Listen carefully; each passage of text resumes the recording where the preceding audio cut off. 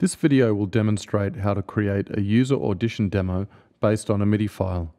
We have created our own electric piano pad combination. To assign a user audition, go to the MIDI menu via Play Rec, select an empty song and tap Load.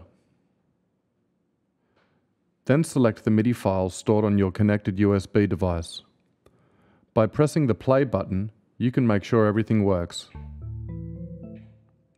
Return to the Performance home. Now switch to the Edit menu and use the command Update User Audition. This will transport the whole user song memory to the user audition memory after confirming the process by pressing Yes. Now you can change the audition memory from preset to user, making sure your selected MIDI file appears on the screen.